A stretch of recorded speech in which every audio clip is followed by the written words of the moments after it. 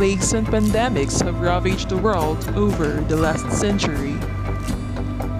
From the Spanish flu, which was the most severe pandemic of the previous history, to coronavirus that affects the lives of many today. In 1918, just as World War I was coming to an end, the world was hit by a devastating outbreak of flu. It was caused by a virus thought to have come from birds. H1N1 infected 500 million people, about a third of the world's total population, and 50 million died in 3 waves of infection,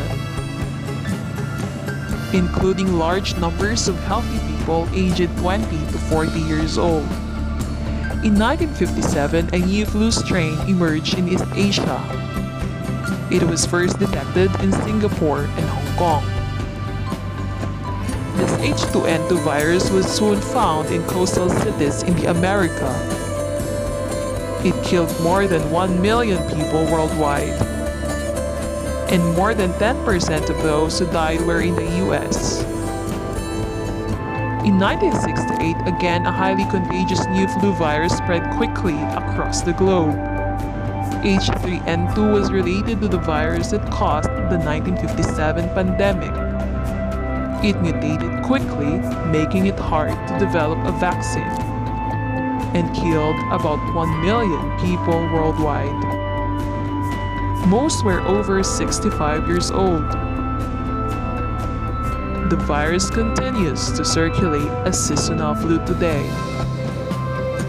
In 1980s, a new virus began to spread.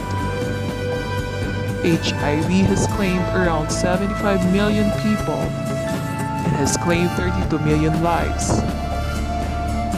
There were 38 million people living with HIV in 2018, including 1.7 million children. Thanks to advances in treatment, the fatality rate has dropped. 770,000 people died from HIV-related illnesses in 2018, and while there is still no vaccine, scientists are optimistic that there will be one day. Today, the COVID-19 pandemic continues to spread around the world, with hundreds of thousands of cases and an increasing death toll. There is no vaccine or cure yet, but more than 80,000 people have recovered. What are you doing to help slow the spread of COVID-19?